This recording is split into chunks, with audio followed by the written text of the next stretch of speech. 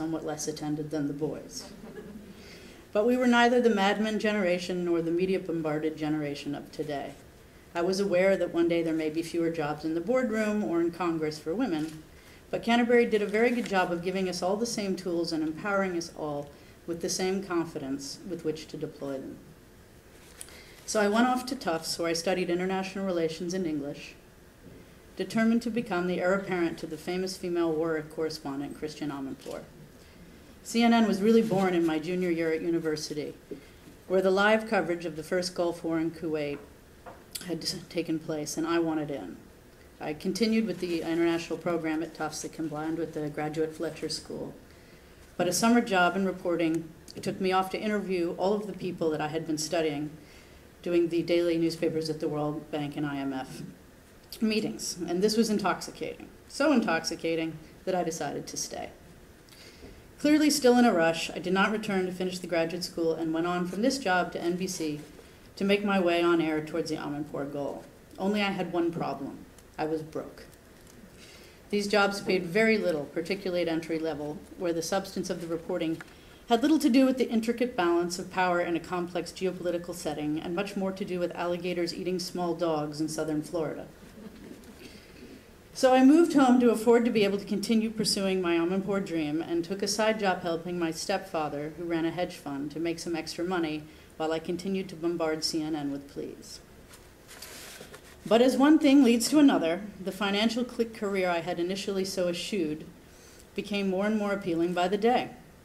I had always understood finance to be synonymous with large corporate cultures and had no understanding of the various forms it could take.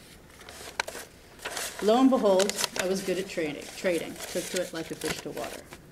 Soon I ran my own book, as they call it, and soon thereafter my own hedge fund. This was a very long time ago, and it was uncharted territory.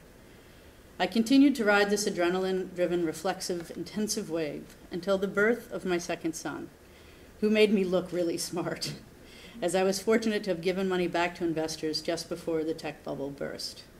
I felt even with the finely tuned female multitasking skills, I still couldn't have my hand on the trigger, eye on the ball, and rock the cradle simultaneously. My first child was still only 16 months old, and for once I made a practical decision. This was a particularly good one, it turns out, for me, my children, and my investors. I went back to work again after my third child started school. She was born immediately on the heels of the second child and is sitting here with me now as my co-pilot and technician. This is Louisa, and Louisa is already an ardent junior philanthropist with a penchant for pandas and is probably wearing enough of the bracelets she designed to raise money for them to support an entire bamboo forest park. I'm quite sure she'd be happy to tell you about it if you dare ask. Meanwhile, back at work, I then helped my father, as opposed to my stepfather, launch a new business, sourcing private equity type deals and raising money for his company to act upon them. And then went on from there to specialize in sourcing and raising capital for alternative investment opportunities for investors that range from the foreign government entities known as sovereign funds to pensions and endowments, banks, and large family offices, all looking for good ideas and ways to make money, but with very different needs or risk tolerances. Because of world trends, this meant I became somewhat of a specialist in commodities. There has been a real global jockeying for position to control the world's resources, which has kept me very busy.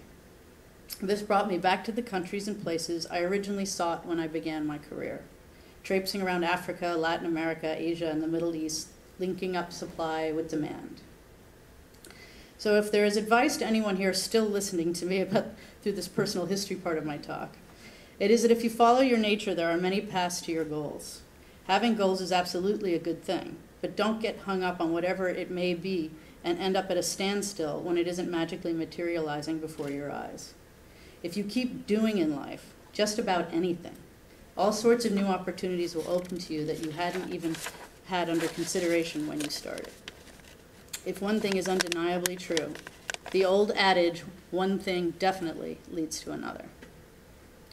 So getting back to the seed that was planted here at Canterbury, in this process and along the way, I'd noted that annually I gave away about 10% of my income, whether I was making a little money or a lot of money. And so when I started my own company again, this time with my husband, who joined me shortly thereafter, We took the opportunity to get more organized and efficient about it and set up the Ounavarra Foundation on the back of Ounavarra Capital.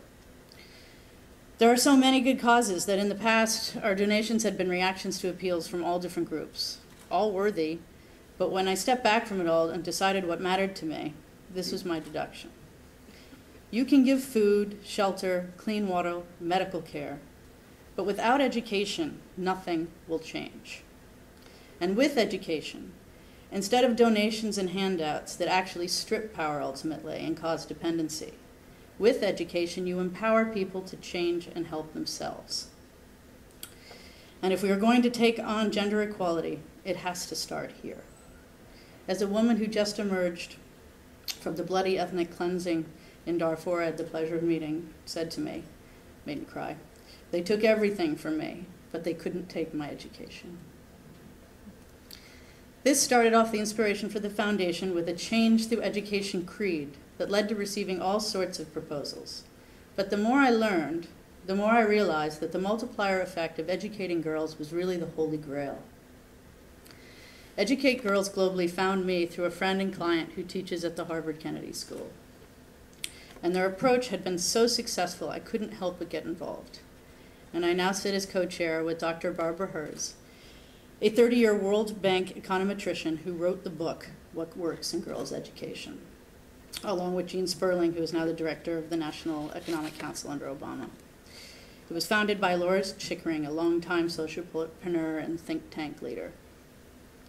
What I saw in terms of results and transportability was a program that could be taken around the world to help women by educating girls. It can potentially create a tipping point for women through the basic tenets of empowerment. The scale EGG is able to reach is unlike any other program because it works by making government schools work and in essence turns them into charter schools by involving the community and giving them roles and responsibilities. In other words, while every school built or child educated is absolutely a wonderful and worthy feat, what appealed to me about EGG was the potential to make far-reaching socio-economic impact that could forever change the status of women in their communities whilst helping their communities prosper. It's nice to know that I was not alone in my assessment of the program, and the Clinton Global Initiative, or CGI as it has come to be known as the Oscars for Philanthropy, is featured EGG both last year and again this year as the education model of the future in the developing world. So now if you'll bear with me, I'd like to tell you about why girls matter in terms of both improving their lives while also solving for many, if not all, of the problems that arise from the dearth of girls' education that lesser developed and even developed nations face, and about the program I believe can change it. Girls don't just matter, girls matter the most. 1 person in 8 is a girl or young woman, aged 10 to 24. Young people are the fastest growing segment of the population in developing countries, and their size will peak over the next 10 years.